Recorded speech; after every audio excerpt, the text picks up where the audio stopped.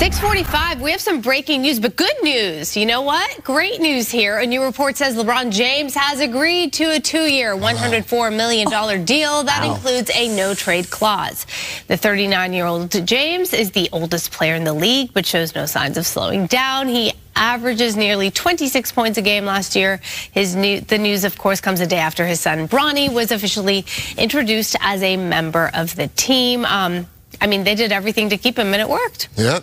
I mean, now let's win some games. I mean, between drafting Bronny, between hiring J.J. Redick, yep, and now getting him to sign this deal. All right, let's go Lake Show.